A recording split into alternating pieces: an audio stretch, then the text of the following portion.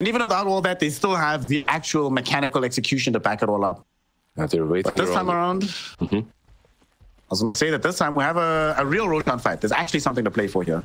Yeah, they're still waiting around the twin gate. They don't want to be caught in the pit like before. But, one nice thing for Azure is they just have so many ways of scouting without using their heroes.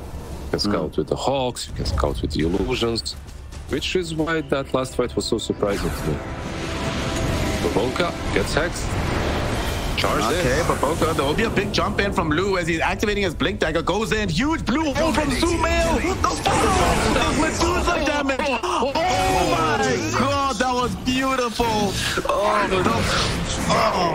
Poetry in motion, is it?